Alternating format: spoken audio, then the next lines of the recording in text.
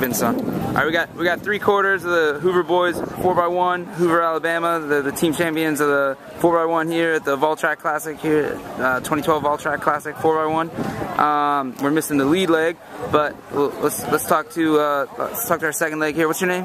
Alfonso still. Alfonso, talk about your leg a little bit. It was good. We had a bad handoff. My lead leg can get it to me, but I got able to caught the 4th lane, caught up to him a little bit. So as talking about, it's all right.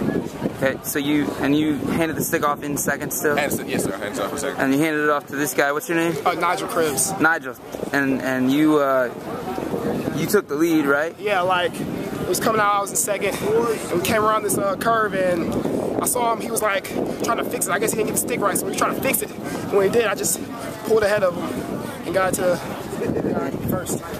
And you took the stick in the lead? Took stick in the lead, and I just ran for dear life, trying not to get caught. There you go. And you double back. What was it, about a 15-minute between your 110 hurdle, your 110 hurdle and then this race, and then you got the 300 hurdles in a little bit. All right, guys. Well, congratulations. Tell your teammate congratulations, and like I said, maybe we'll talk to you again.